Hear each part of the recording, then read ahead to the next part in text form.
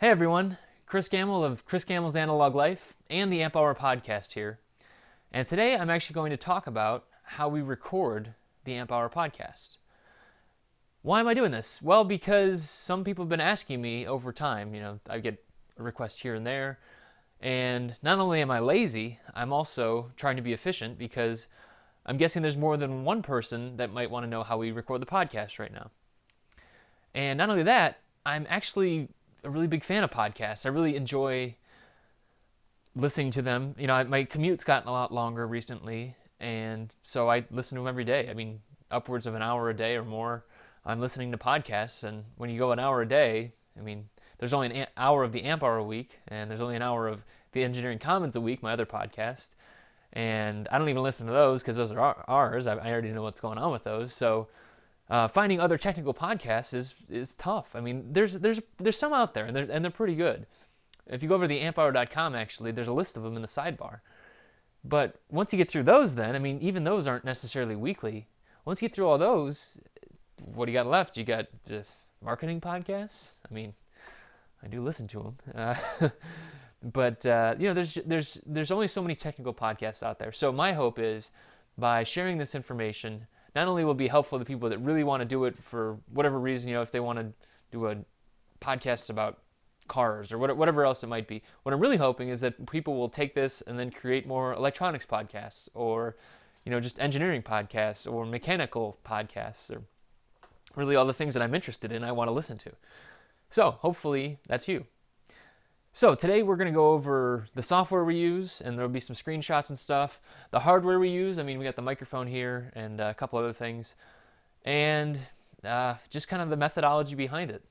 It's not too hard. What I'm really hoping to do is make it easier on you, because one of the biggest impediments is often just getting started. And if you're bogged down in all the details of audio editing and paying for software, paying for hardware, we don't want that. We want to be able to get it so that it's as fast as possible and it's easy as possible for you. In terms of podcasting itself, it's a great way to meet people. It's a great way to flesh out your thoughts on a certain topic. Not necessarily live, but just having a way to express yourself online, it's really nice to have. I really have enjoyed podcasting so far. I've been doing it about 2.5 years. So let's dig into some of the hardware and the software, and hopefully you'll enjoy it. Okay, so the microphone itself, I use what's called an AT2020. I started with the analog version of this, and I had a mixer and everything, and that worked out okay for a while. But what really ended up happening was, Dave, my co-host, suggested switching over to USB just for the ease of it, and that's the thing that I wanted to impart here. You can get much better sound quality with a analog mic, and like a actual front end and everything else, preamps. You can probably get better sound with it, but this thing will get you 90% of the way there. So there's AT2020. Dave uses the C01U, which is the Samson microphone. And really, there's tons of podcasting microphones out there. You really don't have to know too much about them, other than I think USB is the easiest. You can see here I also have a shock mount, nothing fancy there. And then I also put a pop screen in front of it. When we started this thing, I actually had a hanger? It was a metal hanger with one of my wife's what are they called, leggings or tights or whatever, over top of it, just creating the same kind of material. But it really can be anything. You're just trying to stop puffs of air going in your microphone. So honestly, that's all you need, and it can get even simpler than that. So let's see if I can do this here.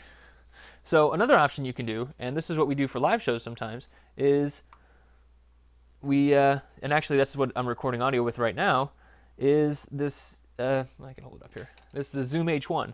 And you'll sometimes see this, Ian from Dangerous Prototypes uses this when he's interviewing people live. The firmware was updated on this thing since I bought it, and right now it also works as a USB microphone. So that's really nice. You can see it's got XY microphones on it, and in this case I'm actually using a lapel mic, which is just coming up to my shirt, but there's actually an input here. You can do line in, and there's all the different controls. This thing's handy because it's portable. It runs off a single battery. It's just an SD card, and now that they have the USB connection to the computer, this just pops up as something on Windows. So Again, just really simple. That's what I'm going for here. So this is great for interviews. This is how we interviewed Larry Sears when he was live in the studio, or my basement, as you want to call it. And it's just really easy. You can also do things like this. You can use your microphone on a webcam. I mean, honestly, it's not the best sound quality, but I got the C900, I believe it is. This was suggested by Adafruit. They used to use this for their live shows, and it's got a pretty decent mic built in. So honestly, this will get you about 80-90% of the way, and it's easy. And if you want to take an even further step back, you can even use built-in microphones on your laptop or a headset if you're using Skype and something like that. Honestly, there's just tons of options. Even more important than the microphone itself, because microphones are getting pretty decent even at the MEMS level. So that's what a lot of cell phones use. You can use cell phones to record. This is my Droid X, and this thing has a pretty decent microphone. The sound quality when you're on a phone call isn't as good because they actually bandwidth limit it, but the microphone in here is pretty decent. So if you actually use a recording app, you can get pretty decent sound quality. But the important thing is actually not the microphone itself. Often it's the room that you're in. I'm in a basement right now, so it's a little echoey. I mean, I have ductwork all around me. I have the hard brick wall right next to me. But it's not necessarily the microphone itself. Oftentimes it's the stuff that surrounds it. So you can see a video that Dave did. He did a how to build a sound damper for your walls, a decorative sound damper, and that's real helpful. You can put pillows. Sometimes I'll have pillows up here, up in front of my my console here. I know this is I'm not very used to using this camera, but sometimes I'll put pillows up here, and it's just whatever you can do to help deaden the sound and get vocal quality up. That's what's really important here. So that's kind of the hardware side of it. The rest of it's just a computer, laptop, PC. I have a standard desktop I built, and it's not that hard past that. So again, USB microphones probably are your best bet.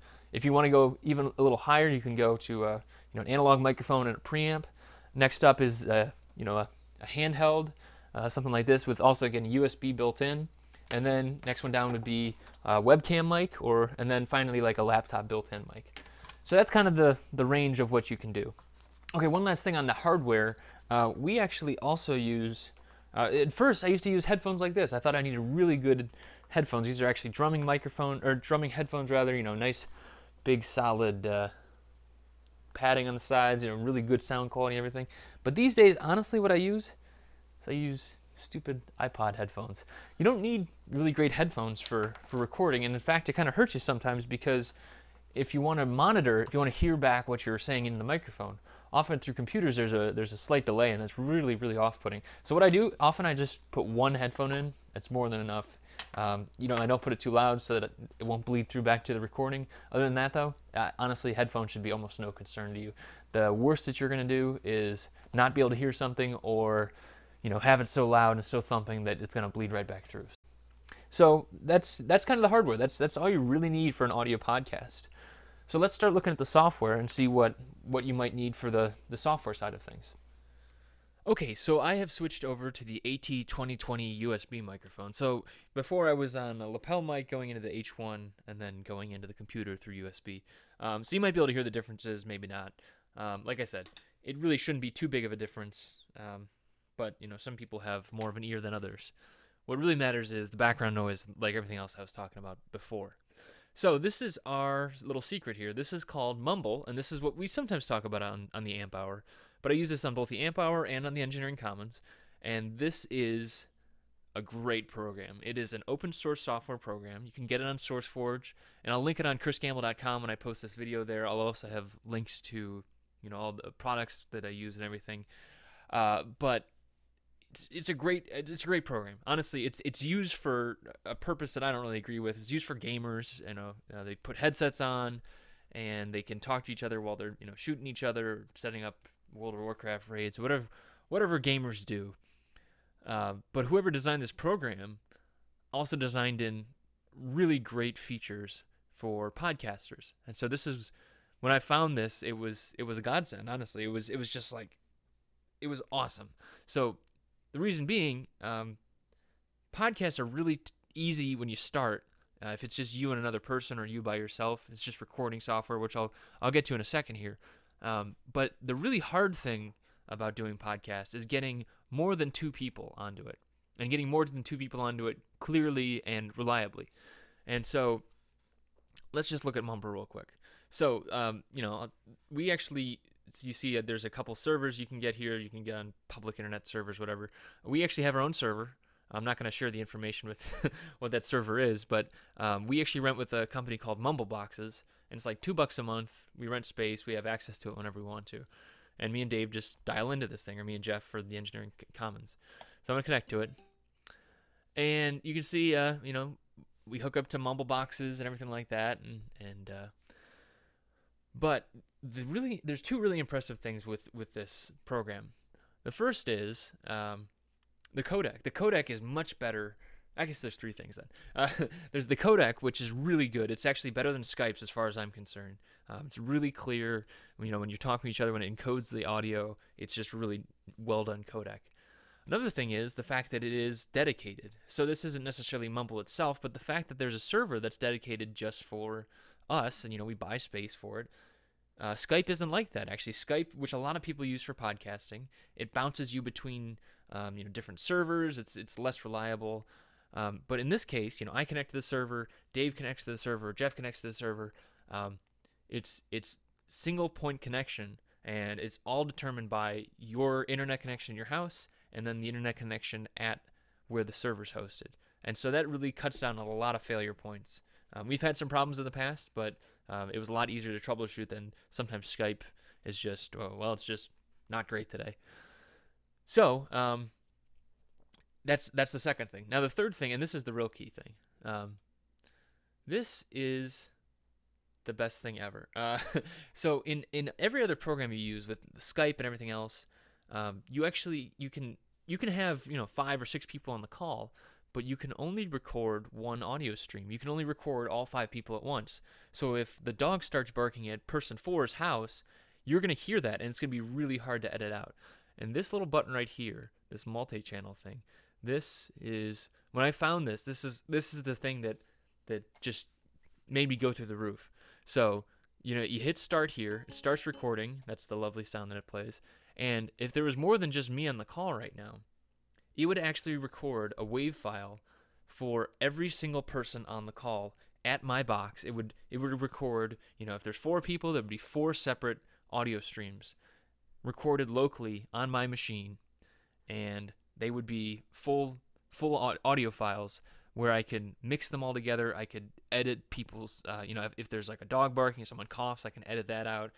That honestly is one of the most important things in podcasting, as far as I'm concerned.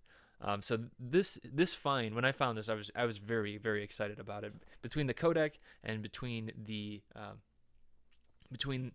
ability to record each person's channel individually, that was really what did it. So you see there's also a down mix. If you want it simpler, you can just record the whole thing, but that would be like recording a Skype conversation. So this is really the key here. The downside to all this is you have to ask guests to install Mumble, and we've been really lucky. We've had really accommodating guests. For some of the higher profile guests, we've had really helpful assistants working with them in order to help install it just because their time is so limited. But we've been really lucky so far, and we hope we can in the future as well. And in terms of the audio quality, we're actually getting what's streaming back from the server. It's just streaming back all that data. All of the individual data streams are streaming right back to my computer, and Dave does the same. So we actually have multiple copies in multiple locations, automatic backups. There's very few ways that they can fail and lose the recording itself. So I'll hit stop there. So that's the first part of all this, of the software, and really this alone is pretty great. I mean, there's audio settings, audio wizards, everything like that you can do up here. There's text to speech, but that's more for the gamers. Someone can type stuff in. There's a text box too. You can chat stuff in here too. This is Chris, right? I can type that in there. And you can send messages to each person if you want to. Honestly, Mumble is just a great program. I'm very happy we found it. But the other thing that we do is we also record on Audacity. So me and Dave, not only do we have a guest, when we have a guest on, we'll record them remotely, so we'll actually record their audio for them. So they don't have to do any recording. They just have to hook up a microphone or a headset or whatever they have. And then we'll actually have Mumble pull their audio down, but then Dave and I will also have our audio recording. And so we'll just hit record on Audacity. It'll record in Audacity. It'll also record in Mumble. So we'll have multiple copies of everybody's audio, and it's great. So, we collect all that audio. End of the day, we finally, have all these audio files, and then we put it into Audacity. And Audacity is what we use for audio editing. So Audacity is another open source software program. It's a little clunky to learn if you're starting out, especially, I came over from Adobe Audition, which used to be Cool Edit Pro. If you're making that transition, it's a little harder, but in general, it's a really great piece of software. I mean, it allows easy panning and zooming. If you're used to Windows type commands, if you use a mouse scroll wheel and everything like that, it's a very convenient piece of software. And so then you look at how we're actually doing this. This is actually a multi-track program. This is actually show 126. So this was just me and Dave. But you can see, this is, let's see, here's the intro file that I recorded, and then this is our great audio theme that was recorded by Paul Stevenson, and he's been really generous, gifting us this theme music. And then we cut right into, Dave's intro. This is Dave's audio file, and this is mine. And honestly, that's all it takes. You just line it up, and then you go. And then what's really nice is, so like I said before, if you have a guest and you have multiple audio files here, right? So Dave, me, and maybe a third person. Say I talk over Dave, and I want to just blank something out here. Well, I just select it and I blank it out. I mean, that's the best part about it, especially when you have multiple tracks. If you try to do that when I was talking over someone else, you couldn't blank it out. And so that's really the key for recording interviews. So really, this is Audacity. Audacity is another open source program. You can get it on SourceForge. I'll have links on chrisgamble.com. But another great program. It's free. It's easy. And and there's other things you can do in here too. There's a bunch of plugins you can use, effects. Really, you don't even need those though. The only plugin you need, and the only thing that we really use, is called the Levelator. And if you look at this, so this is a lot of the files that I have here. So show 126 with Dave. What I do is basically I get files from Dave, myself, and then a guest, and then I just drop them onto this Levelator. And it's this really nice program. It's free to use. They take donations. The Conversation Network, who make the software, I highly suggest donating. We did. And what it does is it does all of the audio post-processing that you really will need to do for a lot of podcasts. If you don't have a lot of background noise, then you're going to be in really good shape for going to the Levelator. Because if you keep your background noise down, then it only amplifies the important parts of your audio. Like the peaks here, like I show here. If you keep your background noise clean, then it'll only show, it'll only amplify the stuff that's important, and it'll also compress it. Compressing also helps to get more dynamic range out of the sound. It just gives it a better quality. They also do some noise reduction and other techniques, but it's all in the background, and that's what's really nice about it. So the Levelator is another great thing. So the flow goes, we record, I pull the Mumble files, I pull our local files, Dave sends me his local file, we throw them into Levelator, we throw them into Audacity, and we go, and that's all it takes, honestly. And then we just piece it all together, and I feel kind of guilty because now it sounds like I don't do any work, but we piece it all together, and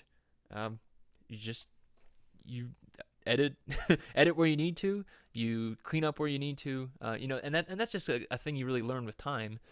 But once you get all that stuff done, you export to a WAV, and then you export to an MP3, add some tags, load it up to a site that's called Libsyn. We use something called Libsyn. Let's see if I can pull that up maybe. Let's hear. Let's see. Let's see if I can get Libsyn up here. So this is Libsyn, and